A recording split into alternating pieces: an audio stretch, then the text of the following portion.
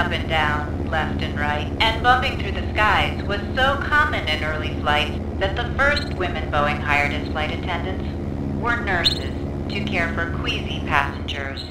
In the 1930s, Boeing saw an opportunity in all that air sickness.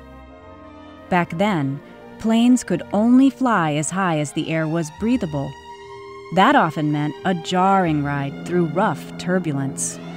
At the same time, the company faced the threat of the legendary Douglas DC-3, which was dominating the market. The solution to both challenges would be a pressurized cabin that allowed planes to fly higher over the roughest air, something even the mighty Douglas DC-3 couldn't do.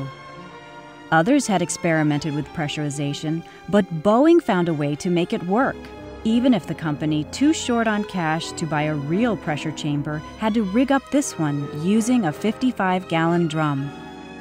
The company still has the patent filing for the resulting pressure control system, which included key developments like the cabin pressure regulator.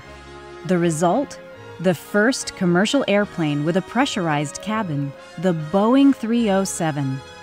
Called the Stratoliner, it delivered a comfortable ride unlike any other, and Pan Am, TWA, and Howard Hughes stepped up to buy them. But for all its ability to fly above the weather, the Stratoliner couldn't avoid the raging storm of World War II, and only 10 were built before Boeing shifted fully to war production. Still, the 307 paved the way for the comfortable high-flying jets Boeing is building today and designing for tomorrow.